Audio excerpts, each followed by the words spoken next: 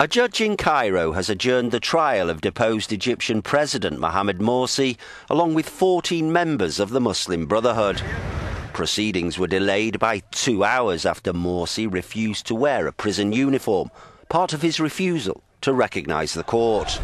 After the hearing got underway, the judge then had to halt the trial after chants by the defendants proved too disruptive to continue. Mursi is facing charges of inciting the killing of protesters outside the presidential palace as opposition to his rule spread. Mursi replaced Hosni Mubarak as Egyptian president following a democratic election, but during his 13-month rule, he fell into conflict with a number of key institutions. As discontent spread, the army stepped in and removed him from power in July. Since then, the interim government has cracked down on the Muslim Brotherhood, arresting hundreds of its members.